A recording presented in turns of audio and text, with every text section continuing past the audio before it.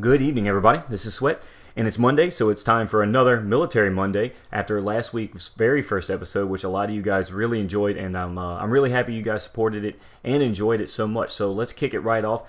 First of all, well, let's very quickly say that few changes. As you can see, I'm going to try to, I'm not going to post the comments this week. I'm getting a really late start with classes and some other stuff that got in the way, but a lot of people didn't like the way it kind of blocked the gameplay and the kill feed and such. So maybe I'll in the future, maybe I'll do something covering up the chat box. But I kind of like seeing people's reactions to the chat box, and so we'll see. We'll just see moving forward. But hope you guys can forgive me for not having the images of the questions displayed on the screen. And I'm also going to leave out the names this week because a lot of you guys had the same question or a variation, different variations of the exact same question. And I don't want to leave too many of you guys out because it is kind of answering a bunch of questions that I was even getting some of the same questions that I answered in the first video in that very same video. So just goes to show I do try to answer as many of the questions as possible, especially if I get them, a lot of them, such as the very first one, which a lot of people had the question or made the statement, I have no idea what an MOS is. And that was a response of, or the response to the first question, what was my MOS? The MOS in the military, in the Marine Corps, is Military Occupational Specialty. It's your job field, all right? It's basically, it's actually your job title because the job titles go by numbers, an MOS number.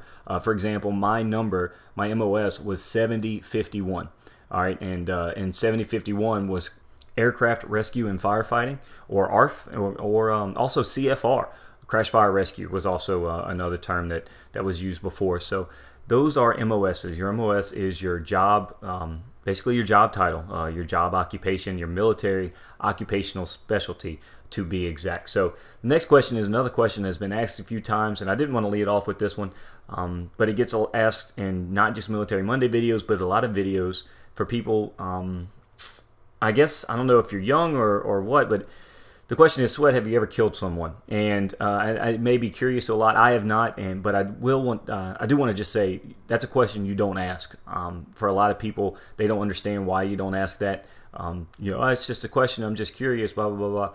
Well, for a lot of people that have, you know, and it's not. This is none of my business for those that have or whatever. But I can tell you right now, it's never a pleasant experience, and I can assure you these people don't think it's a pleasant experience to have to do the things that they have to do, or the things that they're ordered to do. And for people in the military that kill someone, you know, a lot of times it's an experience they just don't want to relive over and over again, and it's not our place to question that, and it's just something that is never brought up. It's proper etiquette. It's being polite.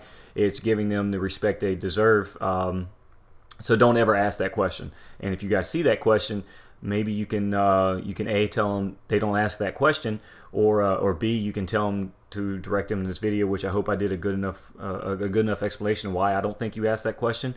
Because if I see that question in my videos, it's getting removed. I'm not going to block anybody for asking that question, but just don't ask the question, and if you do, I'm going to go ahead and remove it. Yeah, that's about it. All I can say about that. I don't really want to talk about that anymore. Next question though is, have you ever considered rejoining the United States Marine Corps or any other branch of the U.S. military, i.e. Air Force, Navy, Army, etc.? Well, you covered just about all the branches of the military.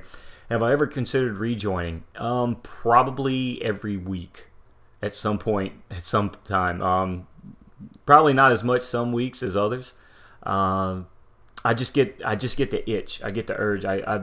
I'm very patriotic. I'm very emotional when it comes to this country, defending this country, and seeing that you know, people are still over there, keeping track with my buddies that are still in the Marine Corps, and I don't keep in track with them enough, but I'm still involved in Facebook and stuff like that with them, and can see what's going on in their lives, and just reminiscing old times. And I didn't have the best time in the military, but I was very proud of what I did, and it's going to go on to another question, but I really wish I'd have been able to do more.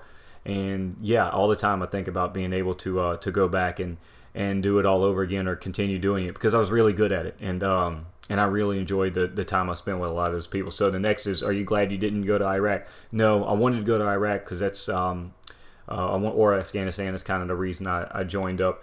What did you do when you're stationed in Asia? Again, I cooperated with the Thai forces there, and just exercise, peacekeeping. Again, we just did military exercises. It's just kind of practice large scale operations for, you know, maybe in the future when we'd ever have to collaborate with Thai forces. And I think this question was from someone in the Swedish military, so thank you for your service and thank you for asking the question. But it was just a collaboration with their military and what to do in case we'd ever have to do anything or collaborate with them on a large scale in the future.